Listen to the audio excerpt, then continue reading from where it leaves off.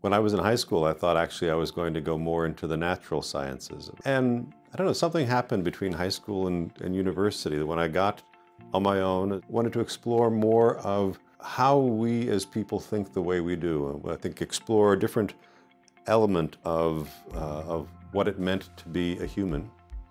The classics department, we had a very good group of students.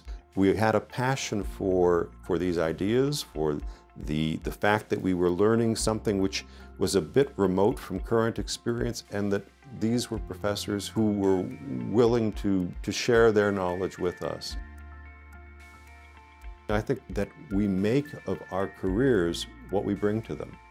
And humanities, I think, gives us things that are malleable, they're easily shapeable, this understanding of cultures and society. You can pick the career, pick the profession, and there are ways to apply a background in humanities to that field.